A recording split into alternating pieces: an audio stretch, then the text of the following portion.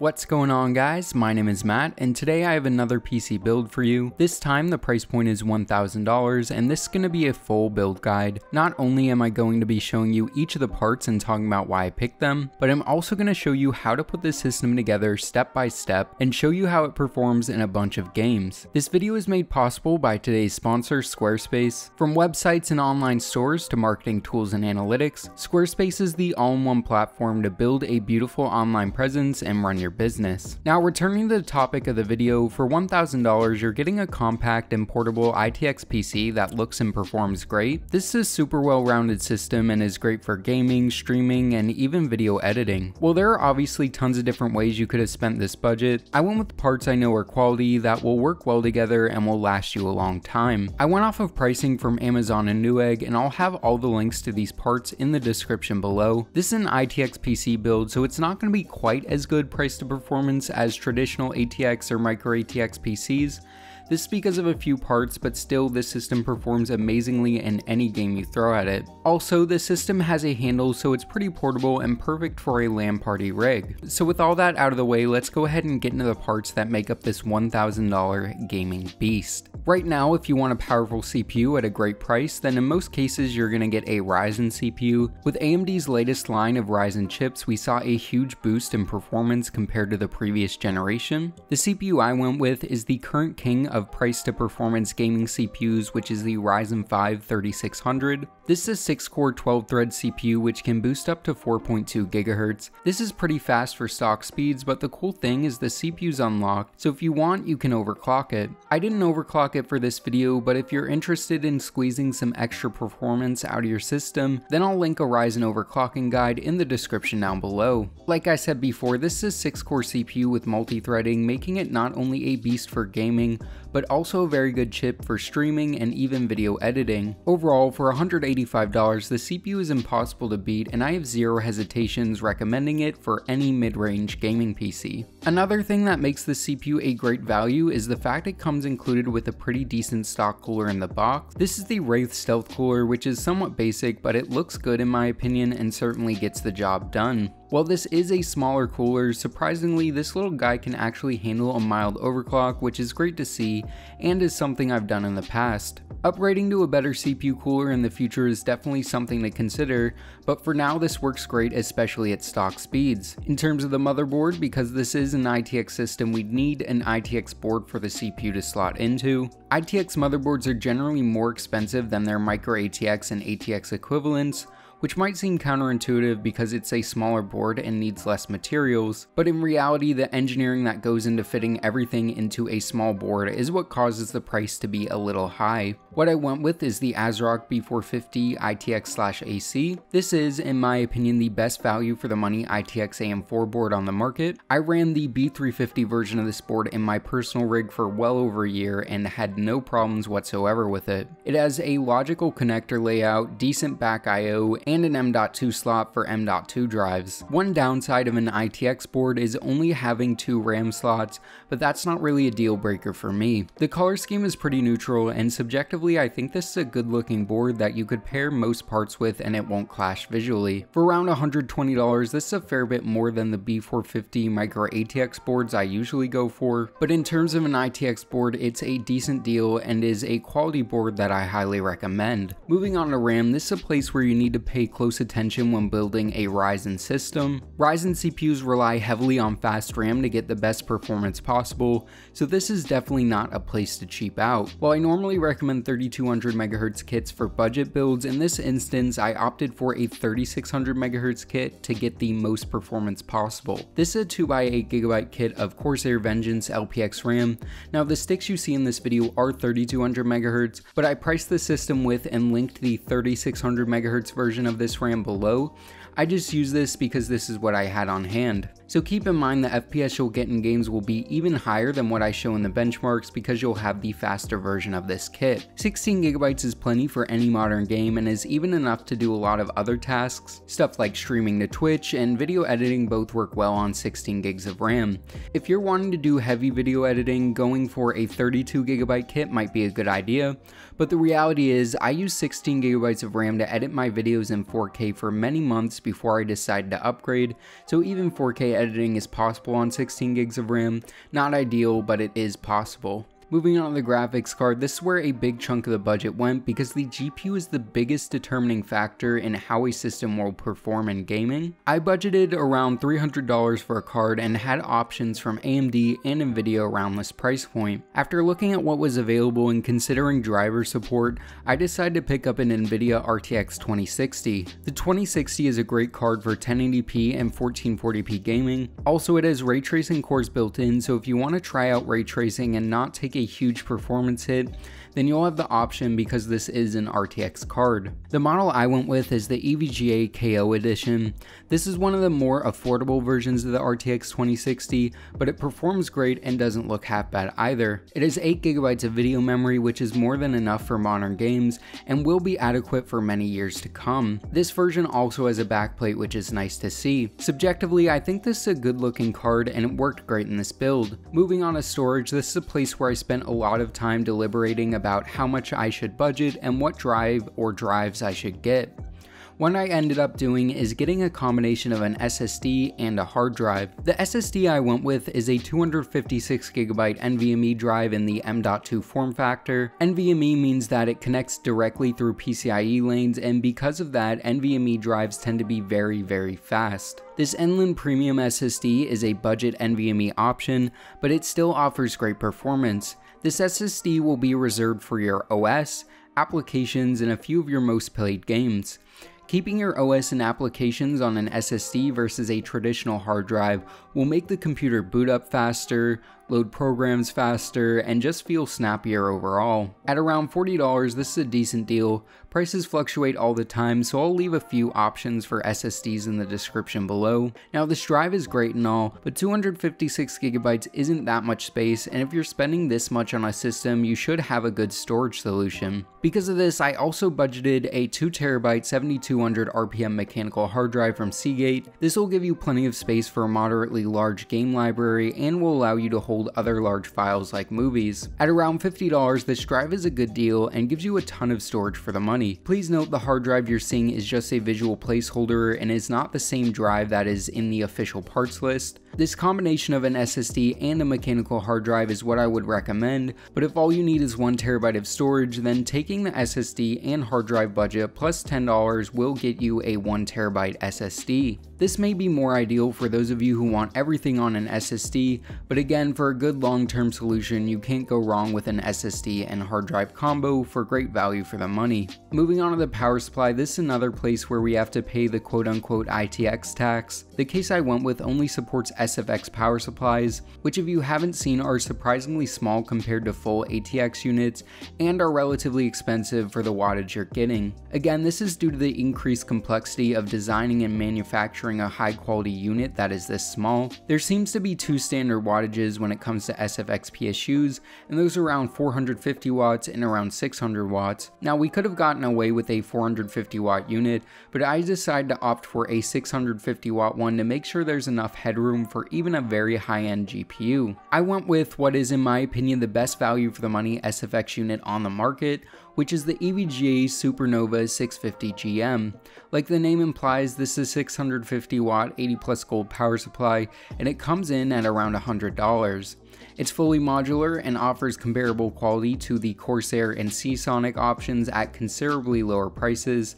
The 650 watts is way more than enough for this build, and using this guy worked great. I don't really like the style of cables this comes with, but that's more of a personal preference, and overall I have no problem recommending this unit to go into your next small form factor build. Finally, let's go ahead and talk about the case. This isn't the smallest ITX case ever, and it's not perfect, but the Lian Li TU150 is a pretty great case to work in. It's all aluminum with gorgeous brush panels in either silver or black, and has a large tempered glass side panel. Cable management is kinda tough in this guy, but I was able to get this looking pretty neat. This case looks pretty minimal and refined. Again, for an ITX case, it is kinda big, but for $110, this is a pretty decent deal for a premium aluminum ITX enclosure, especially when you compare it to other premium ITX enclosures like the Ghost S1, which sells for well over $250. All of the panels are toolless and are easy enough to take off, but still feel very secure when they're attached. And one of my favorite features is the pop-up handle.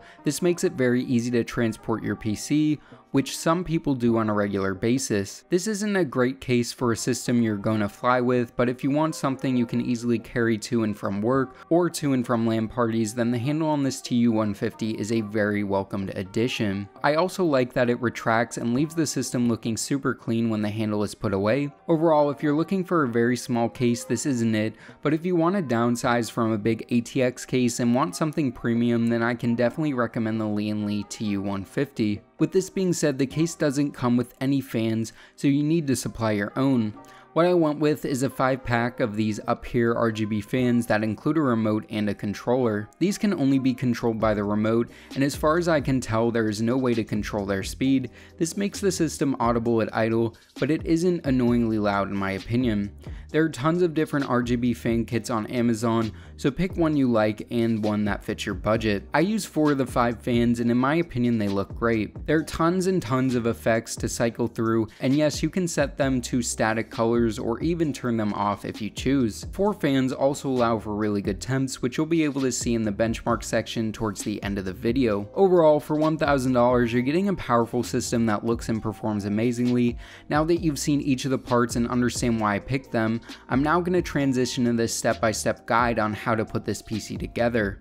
I'm going to show you from start to finish how to put this PC together, which should be helpful for anyone wanting to build this PC or anyone who just wants to know how to put together a system in general. There are a number of ways and orders to assemble this PC, but I'll go over my preferred method. Before you get building, it's important to make sure you're ready by gathering the right tools and have an open area to work on. The only thing you'll really need is a standard Phillips head screwdriver and a smaller Phillips head screwdriver for the M.2 screw. I would highly recommend you use a magnetic screwdriver. This will make building the PC a little bit easier and can be helpful in a number of ways. Next, let's talk about static. I personally don't worry about it and have never had any issues or problems with it. If you live in a very dry place or are worried about it, you can use an anti-static ground strap like this one, or periodically ground yourself on something like a light switch screw. With your workspace ready to go, your schedule clear, and your tools in hand, it's now time to start building your PC. Start by grabbing your motherboard box and opening it up. Go ahead and take out the motherboard itself, the SATA cables, the I/O shield, the M.2 screw, and the Wi-Fi antennas if you plan on using Wi-Fi with this system. Take the motherboard out of the bag and put it on the box. To get the board ready for our CPU and cooler, take out these 4 screws and lift these 2 plastic pieces away. With your CPU out and ready to go, push down, out, and pull up on this metal lever so it's sitting perpendicular to the board. Take your CPU, handling it only by the edges, and line the marked corner on the CPU with the marked corner on the motherboard. Lower it into place, applying no force, and lower the metal arm back down into place. I've used the CPU before, so I needed to apply thermal paste, but your cooler will come with paste pre-applied, so no need to add your own. You can now take your cooler and line up the screws with the standoffs in the back plate and lower it into place. Screw each corner a few rotations at a time, going in a cross pattern until it's tightened down. Next, take the CPU fan connector and plug it into the header labeled CPU fan 1. There's a notch in the connector and the header. Line them up and press it into place. You can next optionally hide the fan cable under the cooler shroud. You can now bring your attention to the 2 RAM slots on the board. Open up both slots and get out your RAM sticks. Lower the first stick down, lining the notch in the stick up with the notch in the slot. Once lowered in, you can go ahead and push it in until both ends click.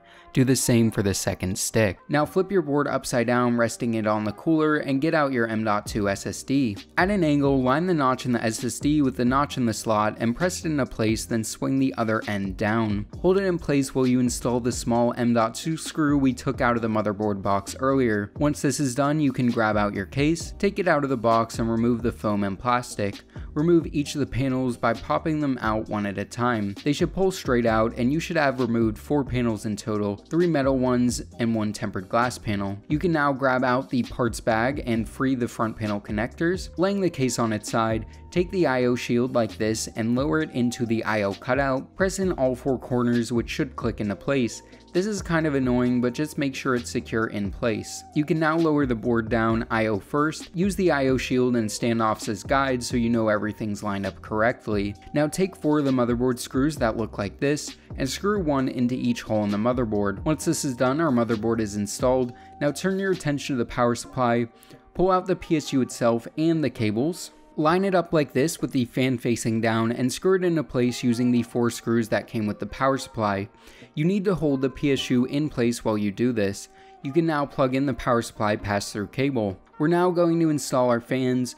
Open up the fan box and pull out 4 fans, the controller bag, the foam pads, and the screws. I started with the back fan, routing the fan cable to the back and lining it up like this. Then I installed 4 fan screws from the back. Now pop the front dust cover off, route the cable to the back, orient the fan like this, and secure it with 4 screws. For the bottom 2 fans, we're going to use the foam pads. Pull these foam pieces off like this and apply 2 per corner on the side that says up here. This spaces the fans from the metal grill and keeps them from rubbing. Now with this up here part of the fan facing the bottom of the case, install both of the fans with 4 screws each. Now get your hard drive and take 1 rubber piece and screw that looks like this and install 1 in each bottom hole of the hard drive.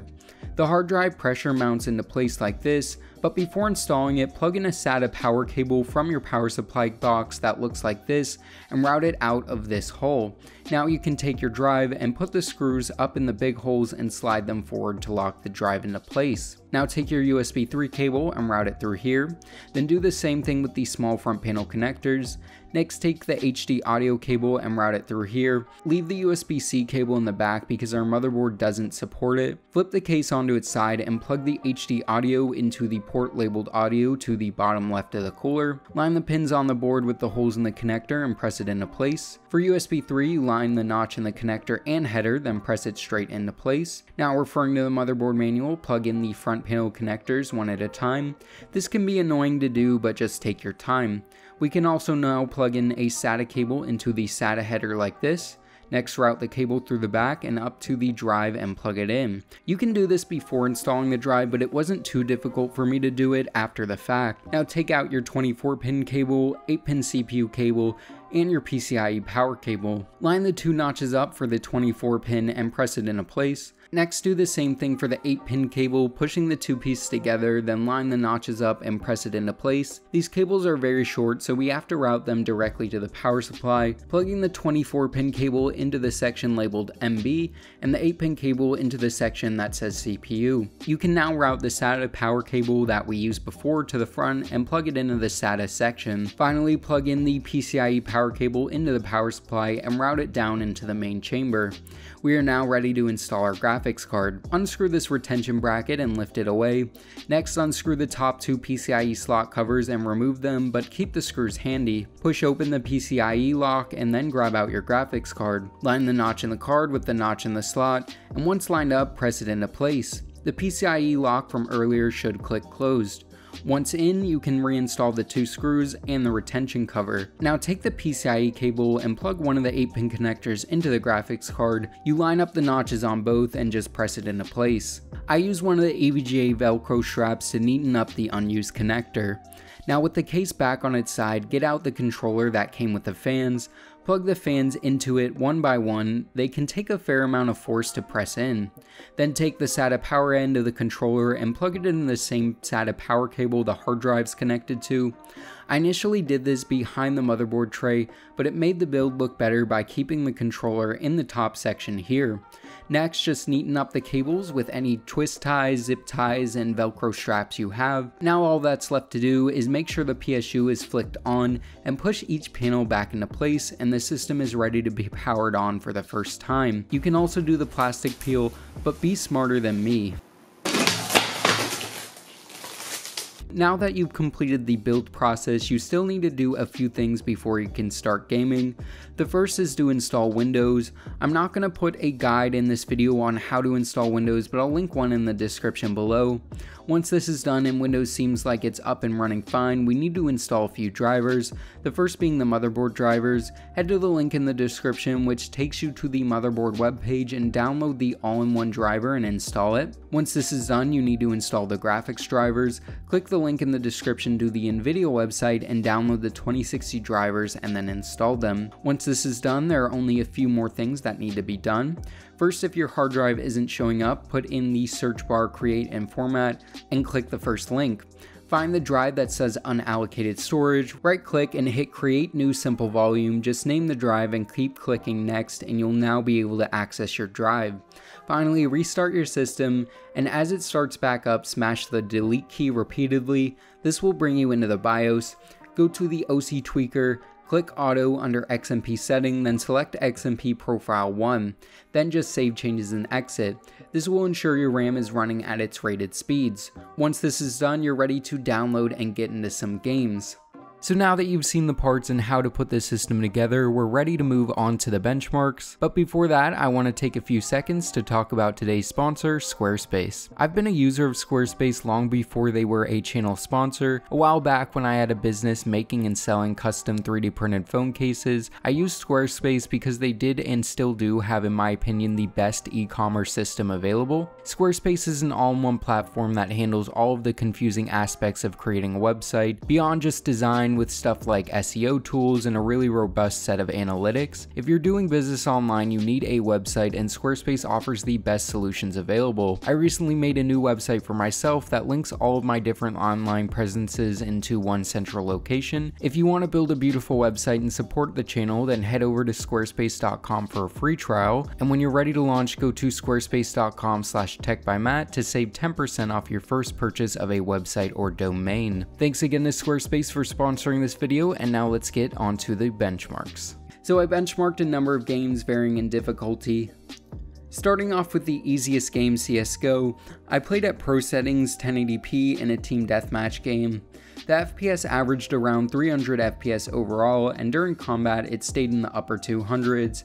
Obviously the system's pretty overkill for CSGO, but I know a lot of you like to see it benchmarked, so here you go. Moving on to another highly requested game, Rust. I don't really play this. I went with the settings it defaulted me to, which is this. The overall average was around 110, and I never saw it drop below 100 FPS. If this is a game you want to see benchmarked more often, let me know in the comment section below. Moving on to Fortnite at 1080p pro settings, the overall average was around 200 FPS, but in combat things stayed more in the mid 100s, and I never really saw it drop below 120. Next up is PUBG at 1080p high settings. I didn't play a very long match, but in this game I got an average of around 160 FPS, and if I wasn't awful at this game, then this PC would allow me to be competitive. Next up is Far Cry 5 at 1080p high settings. Using the built-in benchmark, the system produced 110 FPS average with a low of 91. This is pretty good performance for a game like Far Cry 5. Finally, the last game tested was Shadow of the Tomb Raider at 1080p high settings. In the built-in benchmark, the system received a 104 FPS average, which again for a AAA game like this is pretty good. Overall performance for this system is great. The R5 3600 and GTX 2060 make a good combo. If there are other games you want to see tested in the future, let me know in the comment section below. I hope this video has been helpful, informative, or entertaining. These build guides take a lot of work, but if you guys keep watching them, then I'll keep making them. So yeah guys, I think this wraps this video up. I hope you guys enjoyed it. If you did, make sure to give this video a big thumbs up, as well as consider subscribing for more PC and tech related content in the future. And as always, this is Matt from Tech by Matt, signing out.